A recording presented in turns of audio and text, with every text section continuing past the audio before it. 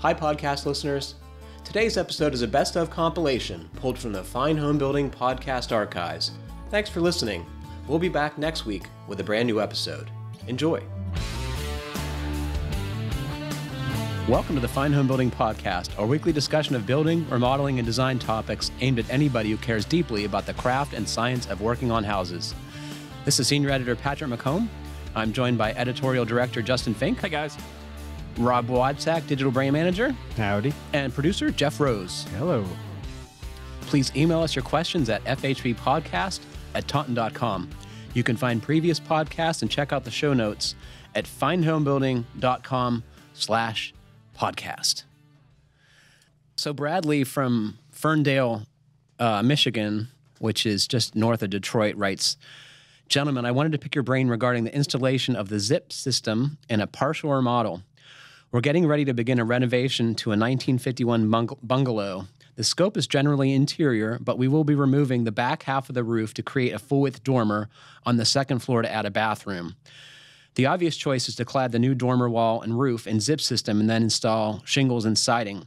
However, I have some concerns that there will be negative ramifications to having only a portion of the structure so well sealed and much better insulated. I've not done exploratory demo, but I'm guessing the interior walls are all 2x4 construction with little to no insulation. They likely have slat sheathing, maybe a conventional house wrap and vinyl siding. The interior walls are plaster on lath. The roof is constructed with asphalt shingles on OSB. Again, minimal insulation. Would you take a more conventional approach to match or proceed with zip system? No plans to swap the existing vinyl siding and upgrade insulation, and the sheathings exist yet." So, And he's in zone 5. yeah. I'm gonna skip right past his actual question. The answer for me being Yes, do it. do it Do it. the way it should be done going forward, and go right to the part that I'm more concerned about, which is the full width dormer on the back. Please don't make it go full width. It looks so bad when you do that. Just set it in a foot, even a foot. My wife, Carol, calls that the greedy dormer. Yeah, And I It's a think great that's name. a great name for it. Can we call this episode the Greedy Dormer? I mean, this kind of goes... yeah, the greedy. Okay, I'm going to put that on the notes.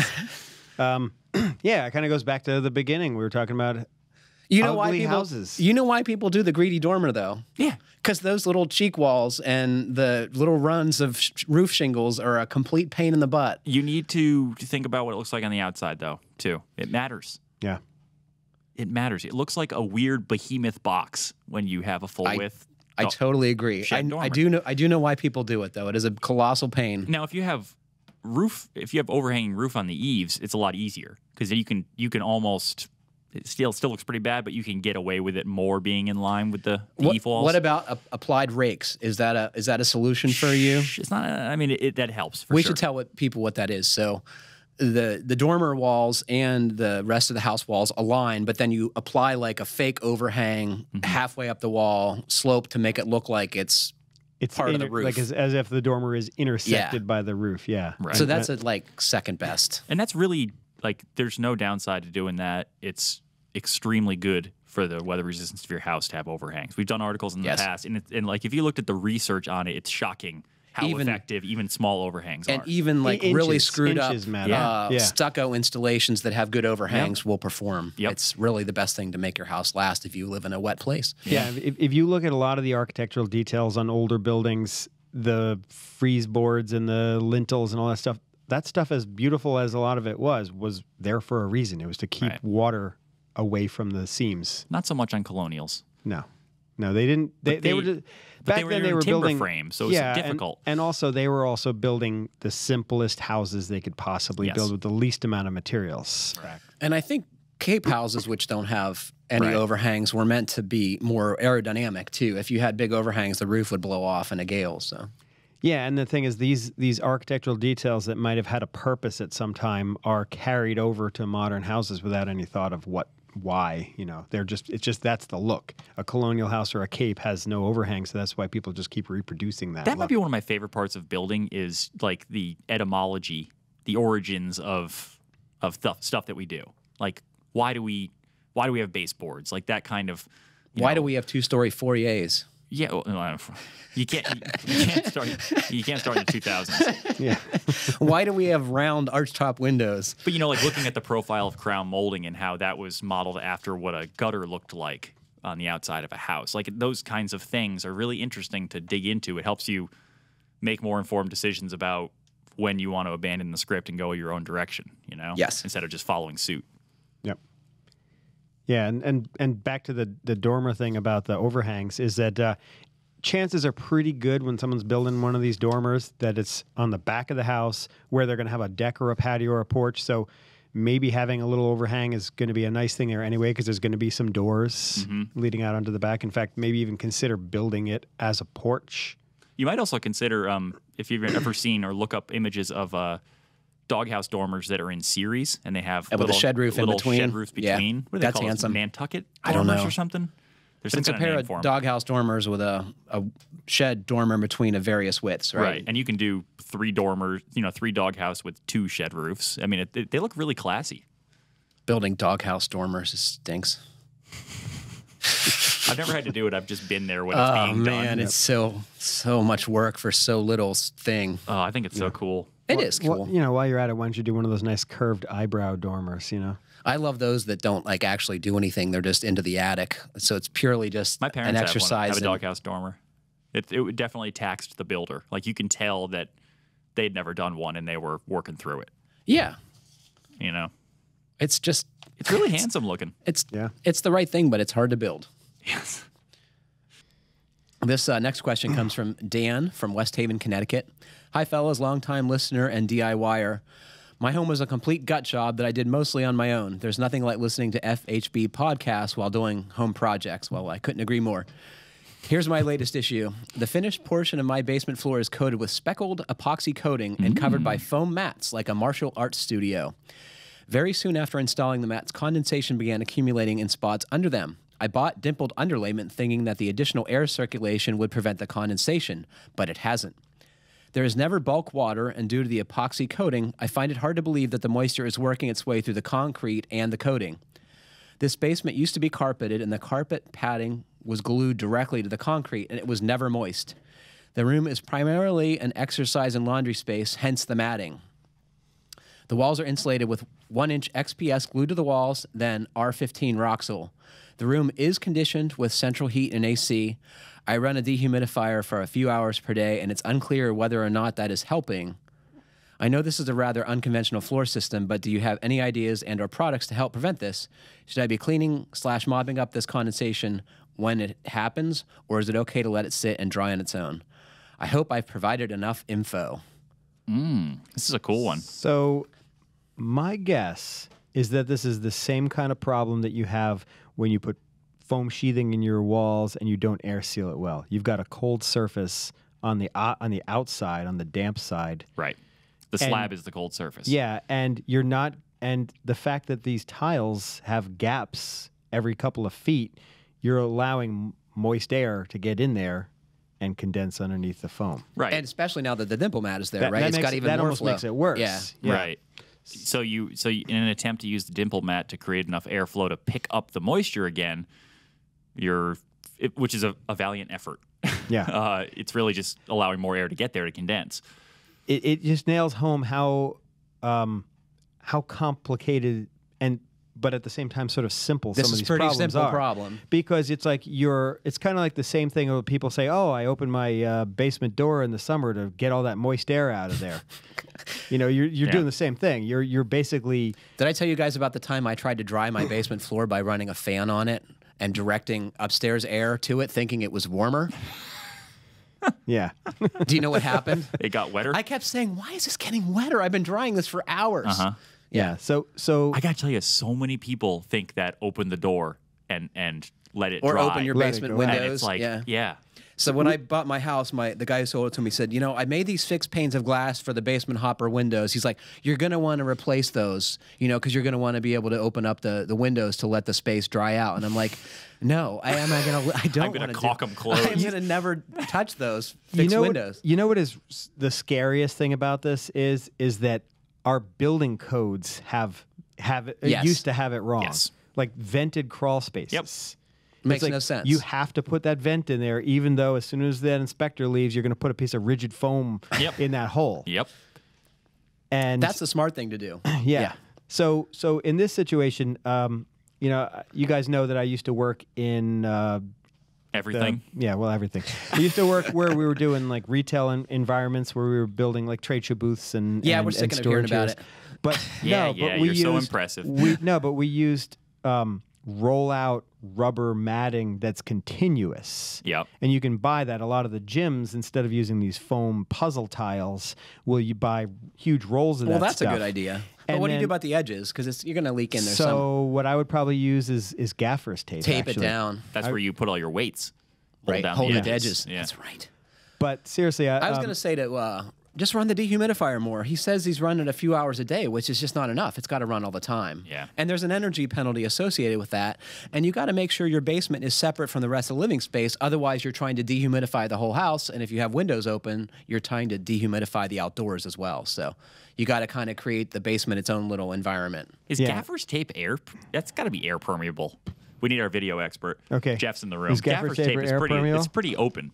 I would think so, yeah. If you haven't used gaffer's tape, it is pretty awesome. Okay, yeah. You got to get some. Black tape. Yeah, gaffer's tape is like, you think duct tape is cool? Gaffer's tape is so much Jeff, cooler. isn't there like what's the best like one, Jeff? We've had a talk. Yeah. Well, Permacell, but they're out of business. But Oh, man. You old school video guys. So what's the one you've been buying more recently? ProGaff. ProGaff. There you go. Okay. But the You heard it nice, here. the It nice sticks thing to about everything. gaffer's tape, it sticks to everything. The glue lasts longer than And the it's glue. black. Well, you can get all different colors, but Really? yeah. But then the glue lasts longer than duct tape, and it doesn't get all like gummed up. Right, And you can pull it off. You pull it off, and it doesn't make a mess. Right. It's expensive though. Yeah, it is expensive, but it does. But you the look job. awesome. Yeah. So I don't know. It basically, there's two things. You need to, like Patrick said, keep the moisture from other places from getting into the space. Like it's probably around the. You might even want to put weather stripping on the around your basement door, Yep. or just like we were talking about earlier, do a blower door, or Yeah, just but look. he's still running heat down there. So, I mean, there's still going to be moisture in the air. Especially if he's at a gym. He's probably down there pumping iron. Yep. Splashing water Yeah. on his head. Yeah, just breathing. Yeah, doing bucket Sweating. challenges and things. Laundry's there, too. Get the laundry. Yeah, that's true. Yeah. Get But, Jeff weighing in. He's got a little rock climbing gym in the background. I mean, really, basically you got to do as much as you can. Is this to a keep crisis? This is not a crisis. There's The thing is, nothing's going to happen. It Yeah. can No. get wet. It can dry. Nothing. It's going to be a little the gross only under there. risk is if it gets dirty in the water and you're going to have mold under there. Right. This Yeah. is the kind of thing where we say that it gets wet and the materials don't care. It's like concrete. Concrete wanted can get to, wet all day. I wanted to confirm that. So he said this is epoxy coating, and it might be, but there are acrylic coatings that look. They look very similar. In fact, I did an article with a guy who used an acrylic coating instead of this epoxy. Right. Yep. There's some advantages. Of using acrylic? Yeah, one of them is that at very thin thicknesses, it is somewhat vapor permeable. But the guy I talked to, Tom Hall at Associated Concrete Coatings, told me that they are rare, and it's unlikely that it is almost certainly water from the air not coming through the concrete. But there's always that test you can do with that where you tape down a piece of polyethylene to the floor, and if it sweats underneath after it's taped down, then the moisture is coming from below. So you heard it from Rob. You got to tape it so it's airtight, right? Yes. Tape it so it's airtight, so you know that none of that moisture is coming from the air in the room. And if the tape won't stick to the slab, then you know the slab's wet.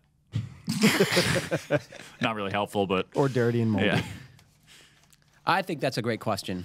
yeah. And I like the space. I think that's a cool space. Yeah, you know what? And it's really interesting for all of these systems like dry core, the little panels, the dimpled panels. Yeah. That a lot of people are using. And it's the same sort of situation there. It's not helping, maybe. It's not, well, it's, like there's not as much harm of it getting wet because now you have a plastic subfloor, raised subfloor, and you have a slab, but it's also not solving the problem. Yeah. No. I think it's And like you said, any little material under there, like maybe the label on those panels, if it's tacked to the underside and it's made out of paper, It's gonna get moldy. That's mold food. I mean, that's the key. I mean, I've got a damp basement for half the year, and the way I deal with mold down there is just eliminate every material that's moldy. Like if things come in a cardboard box, I put them in a plastic bin and with a lid on it, so that you're not and keep stuff off the floor. Yeah. Right. And it's a different system. I mean, people might say, well, what about all these dimpled membranes people put in basements, like continuous? That's the difference, though. Continuous. Rob Yeager did this, and under his basement floor, there is no connection between the potentially moldy cavity between the slab and the floor, and it's not connected to your air supply or your house. So you tape the perimeter too. Yeah, it's totally sealed. Yeah, the key is not letting moist air into a space that is colder than the room you're in. So it's how are you going to stop moist air from getting in there? No, but what I'm saying is, like you're saying with that dimple mat under a slab or under a finished floor, that is air sealed at the edges, and so in this situation, like we said, it's maybe not as much of a concern if you're not actually seeing mold. Right. But if it's a problem, run the dehumidifier, seal the space from the rest of the house as best you can. Try to sweat less. Yeah. Patrick, do you remember Diami's dad's house had this stuff all over the floor, and he was like at water level in the South Shore of Long Island, like 50 feet from Long Island, from the Great South Bay, and it was his wood shop, right? And he had a sump pump running in there. Like I don't know how he avoided that being a total moldy mess. It was a submarine practically. This is Senior Editor Patrick McComb. I'm joined by Associate Editor Matt Milham. Hello. Colin Russell, Director of Video. Hello there. And Producer Jeff Rose. Hey. Thanks for being here, gentlemen. Should we get to Spencer's question? Do it. Spencer writes, I recently purchased a home in northern Illinois. It was built in 1989 as the model home for the community. It's a beautiful masonry fireplace. My wife and I love to use it as often as we can. However, there is no fresh air or makeup air in the back of the chimney, so the only air I have to feed this fire and send it up the flue is already conditioned air in my house. So I've asked 2 different contractors in 2 different fireplace stores to install a vent, and they act like I've got rabbit ears or something growing out of my head. So he wants them to construct a makeup air supply close to the firebox. He says, I'm starting to feel like Will Ferrell in Zoolander. It's all the same look. I feel like I'm taking crazy pills or something. Have you seen this movie? I did. That's a really funny scene where he does the crazy pill thing. I should maybe watch that. So his question is, this is a thing, right? Any idea how I can stop sending money up the flue? I would say don't burn your fireplace. Yeah. Cap it off. No. Get one of those. I don't think that's what he wants. He likes the fireplace, and you can blame him. Inserts. Yeah. No. So what is the problem here at work, Matt? You've been digging into this in reference to this story, right? Yeah. Well, fireplaces and tight houses are kind of a bad idea. Like you're always going to be sending a lot of air up the chimney, and those flues are pretty big. I mean, yes, you're talking of hundreds of CFM, right? Yeah. So, I mean, one idea is to open a window to provide some makeup air, but code actually. But he's not having trouble with the thing drafting or working, so right. it's not going to help. Right. So that's not going to help that. But that's going to supply his makeup air too. You know, I mean. But you're going to be sending air up. You're not going to be able to supply enough makeup air to this probably to make up for the amount of air that's going up the flue. This mason that we worked with, he did put makeup air because it's actually required in the IRC that you provide makeup air to fireplaces now. Really? Yeah. So since when? I don't know. I haven't gone back through all the versions of the code, but there is a provision in there that basically says you have to have this.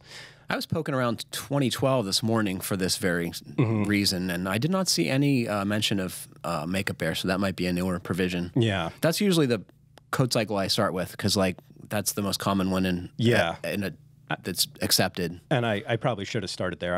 I started with 2018. So are there even any states on 2018? I don't know. I think Maryland is probably the only one who's adopts it as a statute. Yeah. But anyway, the makeup air intake that he put in was, I want to say about, 2.5 inches? Yeah, he was calling it round. 3. I believe it was a 2.5-inch pipe. Yeah, so nominal 3-inch, 2.5-inch pipe. And you need to move hundreds of your cubic flue feet. Is probably like 16 by something. It's not an equivalent hole. It's not an equivalent hole. Yeah. I mean, what strikes me here is typically when we hear fireplace problems, right, it's backdrafting Right. The house is getting depressurized from the dryer, what have you. He's not really having a problem. He doesn't need makeup air. It's functioning fine. At least he's not saying it doesn't. Yes. Yeah. So it's really almost a theoretical one. Could you supply makeup air enough so that it won't draw on the house and suck the heat on the house, right? Well, is that what he's getting at? Yeah, and actually, I should say the supply air isn't required if you have mechanical systems that are providing makeup air and either creating like a neutral pressure or positive pressure in the house so that you're not backdrafting. So yeah, you can, if you've got some kind of mechanical system, you can get away with not having the makeup air in the firebox itself. Right, but I mean, he's getting away with it now. Like, Yeah. it's functioning fine. What his Right. concern is really isn't the air that is burning going up the chimney, the conditioned air. So could he sort of sidestep that and give it sort of another pathway to breathe from? And and I'm like, if you do that, wouldn't you then want to put a glass door on the front to really separate it from the house? That's my solution is to skip the fireplace altogether and get a wood stove insert, right? Yeah. Because a wood stove is much more efficient than a fireplace. And it doesn't have the problem that fireplaces increase air leakage because that air has to be replaced somehow. So it's coming from somewhere because there is this great pressure of air driving that movement in. So a wood stove doesn't have that. It's much more controlled combustion. So, but you don't get the pretty flames, right? You have to look at the flames through a door. Yeah. And if you put a door on a fireplace, again, because most of the heat coming out of there is radiant heat, I think a lot of that's going to end up getting reflected off the glass. So it's not going to work. It won't work as well, probably, as you want it to. No. I say just burn more wood and heat the house that way. Yeah. Hotter, faster fires. Yeah. I mean, you're not going to... The thing is, yes, it is a thing, and there are retrofit options. I think Vestal makes at least one that's like a makeup air thing that you can put in the back of an existing fireplace. It seems like a big job to cut a hole in the bottom of a hearth and route the piping. You're going through a minimum of 8 inches of masonry. Of stuff, yeah. That's just for the firebox, plus whatever like the chimney structure and all that is. Yeah, so. I don't see it as being practical. I really don't. On the firebox we saw, like that, the unit he installed, the little breather unit, he put it like dead center, about 4 or 5 blocks. 2 courses high. 2 courses high. And yeah, it was built integral. Yeah. It was bricked in. Yeah, I can't imagine getting back in there ever. Right. Yeah, and that's how most of them are installed. Like you have to put them in, but a lot of them you have to put in while you're building the fireplace. But there are retrofit. There are mason saws. Yeah, you can get a gigantic coring bit. How are you going to fit that in the firebox? I mean, I suppose you could drill from the bottom up, but it just like I don't know. I think that's why the people at the fireplace store are looking at you like you have rabbit's ears. Yeah, the fireplace is functioning fine. You're not getting smoke in the house. Right. He's probably in the best place he can be. If you want to spend fewer of your conditioned heating dollars and sending them up the flue, you need to get a wood stove insert and put it in there, and it'll be a way more efficient. And close the damper when you're not using it. Close the damper when you're not using it. All right. Well, that seemed pretty easy. Do either of you guys have a fireplace? No. Do you have one? I do, and I capped it off. I put a tile the size of the flue on top of it and caulked it in with masonry caulk. Your home inspector is going to cite that as a problem someday when you go to sell the house, I suspect. You can just cut it off real easy. I lived in a house for a while with a fireplace, and it was pretty cool, but I don't think it's a good way to heat. No. This is Senior Editor Patrick McComb. I'm joined by Associate Editor Matt Milham. Hey, Patrick. Nice to see you, Matt. And Rob Watzak, Digital Brand Manager. Hello. Welcome, Rob. Thanks. This is from Blake from Northern Vermont. Hi, all. I'd like to hear your opinions on products to seal end cuts. So when you cross-cut lumber, you expose the capillary tubes in the wood structure, and it'll take on water, and that action will make it moldy and rot, right? I bought anchor seal for the end cuts of a timber frame porch I built last summer on my place. I used it both on particularly vulnerable spots of the PT deck framing and the green hemlock posts. My father-in-law, a cabinet maker, insists that it's useless since it's wax-based. He says that it will eventually just evaporate. He prefers to soak the end cut in oil before installing. Do you think he means like motor oil? I think it might probably need some penetrating oil finish or something like that. No? I don't know. Could be oil. I know, or at least apocryphally know. Is that possible? Yeah. I've heard of farmers in Vermont using used motor oil as a stain on their outbuildings because it's something you have, and it probably does a pretty good job of protecting the wood, although the toxicity for is not a good thing. So please don't do that. So I salvaged a barn once to use for the siding on the barn that I currently have my shop in, and did it smell like motor oil? It smelled like it was drenched in motor oil. There you go. I mean, it was a machine shop, so maybe it was just from them working on tractors in there. But it was I don't know what kind of oil he's talking about, but I don't know if that's important to our conversation here. Blake writes, I know there are specific products for PT end cuts, but what do you guys think is best for untreated wood, like my green hemlock or the cedar decking or cedar siding? And what if primer isn't an option because the wood will be stained with an oil-based stain and not painted? So how do you seal end cuts if you're staining the material is his question, which is a good one. Do I just dunk it in stain and move on with your day? That's what I'd say. I don't know. Well, I mean, it depends on what that stain is. I mean, if he's talking about a tinted oil finish, maybe that'd be fine. I mean, I think a water-based stain, solid or semi-transparent, would be the preferred thing too. If you're not doing anything to it, I would say what you did with the waxed-based sealer is a good solution. Anchor seal is fine. What do you guys think about this before I tell you what Ethan Biederman, our timber framer, said? I don't really know. The anchor seal, my understanding is like sawyers will use that like when they first fell a log, if they're not going to be able to mill it right away. To prevent checks? Yeah, to prevent checking. Yep. And so it seems like it works in that.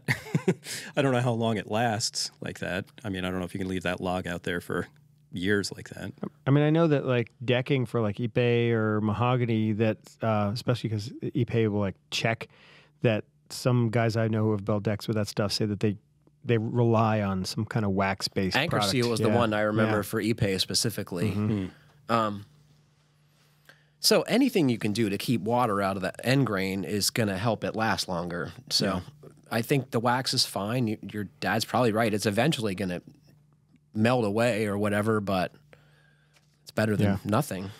Well, I found some information on a website, timberframehq.com, and they had a whole timber frame finishes like primer. What did you learn? And they said, I mean, they were partial to penetrating oil finishes without a drying component in it, so that it has time to soak in to the end grain. And they said really the key is more than being concerned with what the finish is, that you use something that is going to be easy to refurbish over time, that you don't have to do any scraping or it's got to be easier. People are not going to do anything. Yeah, you just got to pick a finish that's going to, with a little bit of soap and water down the road, or just clean, light power washing. Something that's going to absorb, not like create a film on top of it. Yeah. Yeah. So I've been talking to this gentleman about a feature article on production timber framing. They actually have a shop that does lots of timber frames every year, and his name is Ethan Biederman, and he works for South County Post and Beam, which is in Rhode Island. And he said the sealant they like for timbers that won't be finished is something called Land Arc. And I went to the website, and it seems like a very small operation, although this guy has been doing this a long time, and I think if Ethan says it's good stuff, I believe him. So what's the material then? It's a waxy type finish. This guy specializes in finishes for timber framing, and once again, it's called Land Arc Wood Finish, and that's the website, landarcwoodfinish.com. We'll put that on the podcast page at the end of the show. So is that actually just an end sealer, or that's he has both. Okay, he has both. I mean, I know the guy's dad who was concerned about drying, but it seems like something flexible like a wax is just good, because I mean the wood's going to move. So if you have some kind of hard finish that's dried on there, eventually you're going to get cracks in that finish, I would imagine, right? So something. And I would say try and build stuff so it naturally sheds water, right? If you can keep the end grain out of the rain and the snow, that's going to be even better. Yeah, that's definitely key. I mean, I built a timber frame pergola out of some oak and locust in my backyard, and one thing I wish I had done, and I think this probably would have made it would have still been standing today, is a lot of times if you've got a flat surface that you're not going to be able to bevel or plane, that you just cap it with copper or zinc sheet metal. Yeah, and run it a little over the end with a bend down so it drips off of there. Mm-hmm. Plus, if you use zinc, it actually has some antimicrobial or sort of almost like pesticide qualities, so that it'll keep anything that might be rotting or molding the wood. The other thing that Ethan said is to use boracare, which is a borate-based wood preservative, and it's liquid, and borates help prevent decay and insect damage. So, especially if you can let them soak and have that material taken up by the capillary tubes in the wood, it's going to help a lot. And I wouldn't be surprised if you couldn't go online and find some sort of homemade DIY recipes using borax for something like that. I'm sure. There's a guy in New Orleans that I've done articles with, John Davis, who's a restoration carpenter, and he buys these little borate cylinders. Like, they're probably half an inch in diameter, and they come in different lengths, and you drill a hole and then you paint over them, and it slowly releases the borates into the wood to prevent bugs and stuff from eating it, when that's obviously a huge concern in his climate. Yeah, the one of the head of production guys at Hudson Valley Preservation, where Andy Engel's working now, one of our former editors. The guys who run that company are into historic preservation and have lived in and worked on timber frame houses a lot. And one of the guys, that's exactly what he did. I was helping him out working on his house one time, and we just drilled holes like every 6 inches or foot in the sill beams on his house that were sitting right on a dry laid stone foundation, and drilled those little plugs, and they just look like, they look almost like wood pellets. They're these long cylinders that you just jam in there. Blake, send us a photo of your timber framed porch, won't you? Our next question comes from Hunter in Southern California. Hello, gentlemen. I come from a construction family. Dad is a general contractor. Mother, stepmother, and brother are all licensed tile setters. Uncle is a roofer. Grandpa is an OBGYN. Go figure. I've worked as a carpenter builder in some capacity my entire life, currently working in the film industry as a union prop maker and project manager. I'm an avid listener of your podcast, read your magazine, as well as JLC and Fine Woodworking. I'm a huge fan of Mike Gerton and Christine Williamson, a lover of all nerdy building topics and practices. Well, welcome to the club, Hunter. I'm currently preparing to transition into running my own construction company. I'm ready to obtain my license. I've been speaking to numerous contacts regarding business and accounting in order to streamline the process of starting my own business and ensure I get what I want out of it. Throughout all this, I've been thinking a lot about others who are in the same boat, others who may not have all the resources, connections, or prior knowledge. Sure, you need the experience, but who is to say that the person you gained said experience from was setting a good example and using the best practices both in building and in business? Even studying for my exam has been a frustrating process. So many companies offer subpar study materials with blatant errors, including typos, etc., all of which can be discouraging, especially to someone who doesn't know that when they say screening, they mean screeding. The audio CDs are even worse, dreary and slow, not spoken with any sort of cadence at all. He's making me a little self-conscious about how I'm reading this. Resources for business seem even farther and few between. Knowing the ins and outs of these decisions is so important to protecting yourself and being successful, and I would add, doing a good job for your clients, right? Now, maybe I missed it, and maybe this is out there in the lost of the abyss of the internet.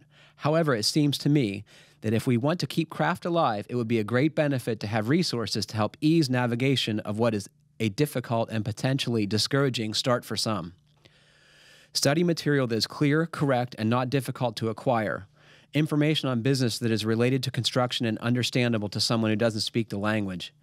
Even opportunities to have a consultation with somebody who's willing to take 15 minutes to quickly and clearly help one understand why an S-Corp isn't or isn't right for you. All I know is that for me, the process has been like trying to find an episode of FHB podcast that doesn't include the phrase air sealing. Well, we were doing fine until he wrote this letter. Challenge accepted. Challenge accepted. I honestly hope that this is a pointlessly written email and that the resources exist. However, if they don't, I know myself and hopefully others will be willing to contribute to the Fine Homebuilding educational series, What the Hell Am I Doing and Is It Right? Constructing a Business in Construction. Can we steal that? It's pretty good, right?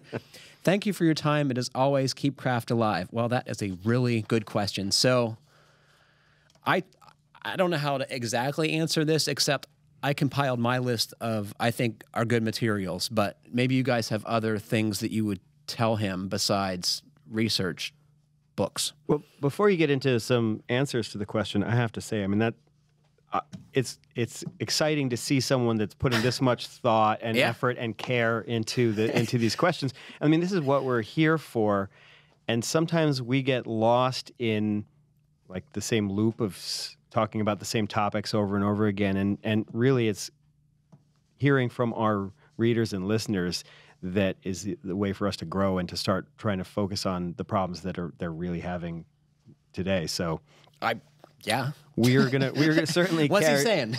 Well, I'm just saying we're certainly gonna look hard at this and try to share more of this types of information in the future. So what do you got? I got nothing. I didn't see this question until you went to school. Yeah. For construction management. No, for residential construction. So tell me, like, what do you learn in construction school? You learn how to build sort of to code. You know, we were learning sort of just, I wouldn't say just the basics. I mean, you start out with framing, you move on to finish, advanced framing, you know, trying to basically right-sizing your headers, right-sizing, you know, all of your floor framing, how to read all of the various tables for all the different things, how to read the code book, and, you know, all kinds of that stuff, but also how to build stairs, millwork. So more than nuts and bolts of residential construction, not running a construction business. Not really. I mean, we spent, I think, about half a semester talking about, you know, the various types of businesses that you can set up and stuff like that.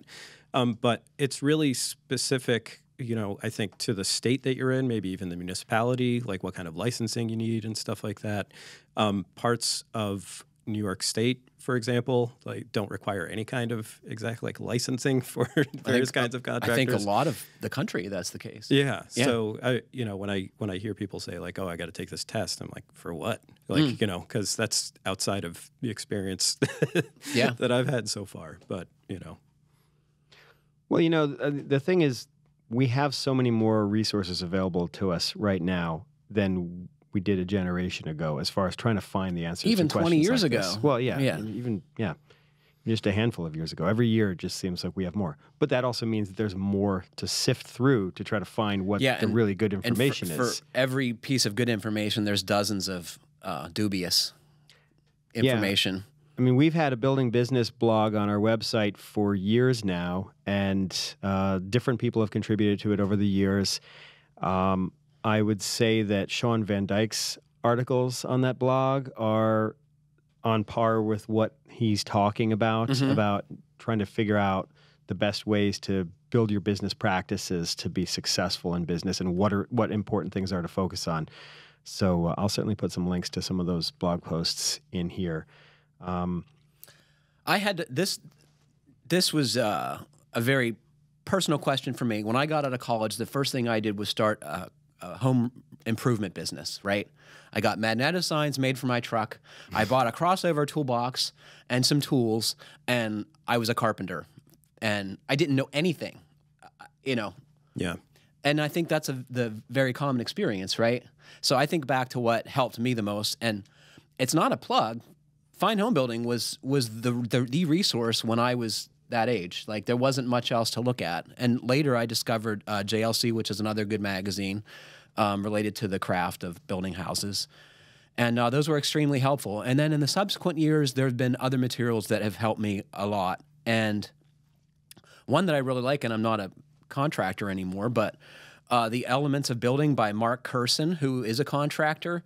And the great thing about Mark's book is that they're like little lessons, and you can be sitting in the truck waiting for an inspector or a subcontractor that you're meeting with, and you can read these things that are usually a few sentences to a few pages long, and boy, they really hit on all cylinders what this guy describes his own experience and what has made him a better contractor, both in terms of being a better business person and doing a better job for your clients. Because I think those things go hand in hand to have a successful construction company, because if you have a good business, but you're doing crappy work, no one's going to hire you. If you're doing good work, but can't run a business, you're going to be out of business. It seems like you have to learn both of those things at the same time. And it's evolutionary. You're not going to just know everything one day. And you don't know like all you need to know 20 years later, because you get new products and, you know, the kind of people that we work with are building custom homes. Everyone is a prototype. There's no lessons to take oftentimes to the next project. Yeah. And Hunter makes a good point. It's like, how do you know what is the right information, or who are the good mentors? I mean, nowadays you can go onto Instagram or wherever and find examples of people doing the work that is similar to what you're... And it might even look great. Yeah. Right. That's the thing. Like, how do you judge whether... just because it looks good doesn't mean it is good. Yeah. Yeah, so, I mean, I'd say you just got to use whatever means are comfortable to you to try to find those good mentors, to try to see what people are doing in your area, and maybe even find some local organizations, whether it's a business networking group or local NHB chapter or something like that, where you can actually start to get to know some of the people that are doing the kind of work that you appreciate. But it takes experience. It takes time. I mean, people can give you information when you're 19 years old that you're just not going to be ready to absorb into your experience. So some of this just takes time and paying attention and just really keeping your eye out and searching for who's doing that good work and sharing that good information. And you got to use your best judgment to see what information is actually valuable to your own situation. I got some other textbooks. Okay. So Running a Successful Construction Company is one title, and Nail Your Numbers is another. Those are both by David Gerstel. One is published by Taunton, which is Running a Successful Construction Company, and Nail Your Numbers is not published by Taunton. I don't know who the publisher is of that. But those have both been cited by many folks as being very helpful to their businesses. One book I just got that is so fantastic. It is called Water and Buildings, An Architect's Guide to Moisture and Mold by William Rose. So I've put off buying this book because it's $100 for, I think, more than 10 years, right? Yeah. I think it came out in 2006. Yeah. I was always scared off by the $100 price tag, but recently I bought it on Amazon for $60, and I don't know if... Oh, lucky. I don't know if that's still the case, but not only is this book a wealth of information on building science, but it is very entertaining to read. It is not dry. It's Running Water and Buildings. And it's just fun. So what I learned about this, I look... Like I read a lot of nonfiction. I read things that catch my attention. I'm not one to read that kind of book cover to cover. I just don't have it in me.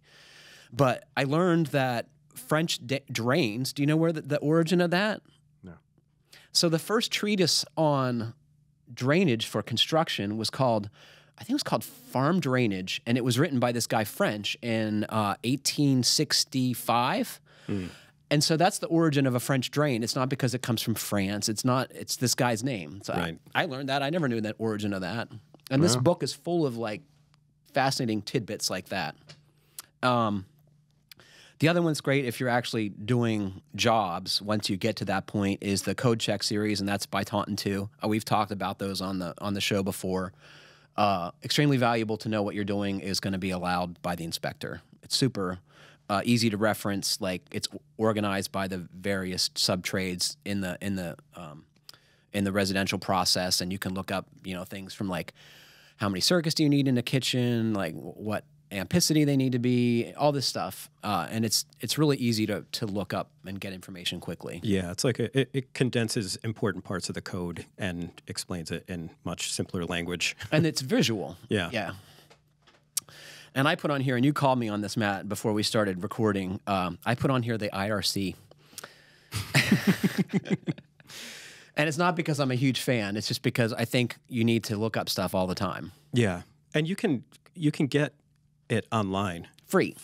All of it. Yeah, like if you just search around, you may not be able to go to the IRC website and just click on it and it pops up for free, the latest version or whatever.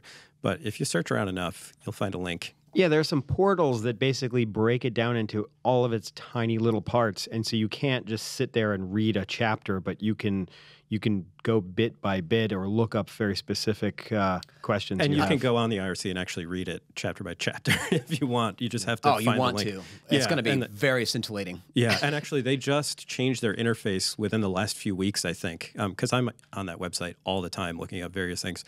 And it's different navigation now, but it's kind of easier navigation. So I would say definitely. I would say check a out their hint for website. using the free versions, and there are many incarnations out there on the web, is to, when you do a Google search or a web search, do IRC and then the subject you want to look for. And invariably, somewhere it's going to pop up the exact section that you can either look in your own book or then go to the ICC website to look up the actual document. Yeah. What do you think? So it's an investment, right? So you can get the current copy of the 2018 IRC for $144. There's also the version with the commentary, and that's the one I prefer. It costs more, $266, so it's another $122 over the normal version, but it often describes the why behind the code sections. So that's like getting like the director's cut version of a movie. it is. And sometimes it's useful, sometimes it's not, but it's worth. It gives you a little more insight into the why. Yeah, mostly for the changes. I don't know if it really talks about the whys for stuff that's been in the code forever, but Sometimes. Sometimes. But every time there's a change, like it kind of explains it, and that's And oftentimes the wording, the verbiage is easier to understand in the commentary than it is in the actual code section. It's Right. like you can use this to understand what they're really trying to say. yeah. Because it's written in plain language instead of some carefully crafted language that can't be misinterpreted, basically. Yeah, the rest of it seems like it was written by a bot.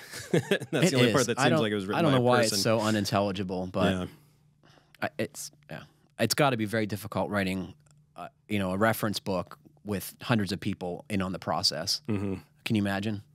Yeah, I mean, if you, not that anybody wants to do this, but if you look at like the comments that people submit for like changes to the code at any point in time, if you've got really nothing else to do and you're thinking about maybe, I don't know, hurting yourself, then consider doing It's an option. this. It's an option. I also said Green Building Advisor because, like, the wealth of knowledge on that site, and you have assembly details to help you do a good job with even weird building scenarios. Like, what is that, $100 a month, Rob? $100 A year. A year gets you all of the access to the drawing library that they have there, which has lots of great building science Details. details, and a deeper encyclopedia of basic green building and building science concepts, plus access to some of the richer articles. And of course, turn to the Q&A forum there, just like ours. The one thing about we're going to hopefully get more of our staff or contributors into our forum soon to give some helpful insight into some of the questions that people have in there. But on Green Building Advisor, I've never experienced a forum that is as rich and useful as that group of people. If you have a question, it's so responsive. Within every get question hours. I've ever asked has been answered by multiple people. If Knowledgeable people. Very knowledgeable people who are very generous with their time and information and experience. Very true. And very many different fields related to construction, from architects to engineers to builders. And I think it's that wealth of experience that really adds to those discussions on that site, because oftentimes there's someone who raises a point that nobody else had thought of, right? Because they just have a different experience or a different, part of the residential building process. Sure, and depending on the region and the people's building philosophies and reasons for doing some of the things they are doing, there can be some arguments on there, but they're very objective, constructive, valuable And the bits of information. The site is well moderated, so you don't have trolling and silliness that you get so many places. Yeah, it's not like hanging out on Facebook. Yeah. Yeah, but so just like many people feel that they come to us just for insulation, air sealing, and old house problem questions. We can do a lot more than that. Same thing with those forums is that any type of building related question, whether it's business related or, you know, family dispute related. We need more of those. That's what I say.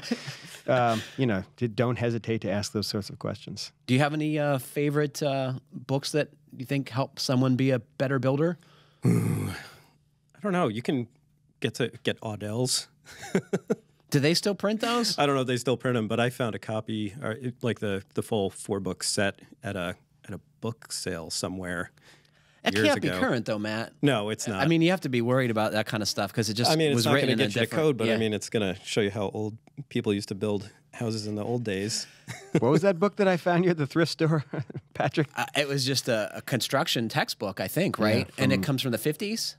I'm not sure if it was quite that old. I think it was like maybe 60s or 70s. Oh. The thing that I observed was that like the interior finishes that they kept showing were so impossibly hideous, so ugly, as an ugly period of time. Oh, A Roof Cutter's Secrets. That's a good one. That's a good one. Yeah. If you're going to do your own framing, that's indispensable. Yeah. What is there been any text that I've been so immersed in the website that I don't find as much time to read books as I would like to. Well, there must have been something that you've consulted in your many years in this wacky business. Many years. I mean, we've talked about this before, I think, but a pattern language. It sometimes reads for design. It reads a little bit like the code book, but a little bit more artfully written. But it's, you know, if the code was on acid, that's what it sounds like. But yeah, it's a group of people that basically did a thorough research of building throughout time around the globe and tried to identify patterns that make buildings work for people, that make them comfortable and practical to live in. That's a great book, no doubt. Yep. Charlie Wing, I think it's called Illustrated Guide to Building. It was originally a Taunton book, but I don't think Taunton's produced it for a long time. But I think it's still in print and by the different publisher. But I found that one very helpful when I was a construction supervisor at Habitat for Humanity because it had like really practical things like how to wire a 3- and 4-way switch, you know, span tables, you know, like how to book your shingles so you have the maximum coverage with the fewest aligned seams, you know, just really super good practical information. And it had a good index, which is like something that's very useful when you have a reference book, I would say. Sure. Got to have a good index. Yeah. You're looking for other stuff? Yeah, there's another book. And I know this sounds cheesy as heck, but we actually used this some in school. It was like the Black & Decker, I think it's called the Book of Home Improvement or something like that. And it does have like some, it's all like code, you know, approved stuff. But yeah, we used it a lot for electrical stuff because it shows you how to wire all kinds of circuits, and it's that part of it at least was helpful. And I haven't been through the rest of the book to know if it was worth it, but I think I paid like $1.81 for it on Amazon. So what's not to like? What's not to like? Exactly. That's cool. Well, that was a great question. I expect we'll put all these books up on the podcast page. Definitely, and we'll kind of dig into his, because this is a nice, long, well-written letter that he sent to us, and I'm going to seriously look at that to, you know, for inspiration for stuff for us to cover in the future. Cool. Well, unfortunately, that's all the time we have today. Thanks to Matt and Rob for joining me and Jeff, and thanks to all of you for listening. Remember to send us your questions to fhbpodcast@taunton.com, and please like, comment, or review us however you're listening. It helps other folks find our podcast. Happy building, keep craft alive. Thanks again for listening.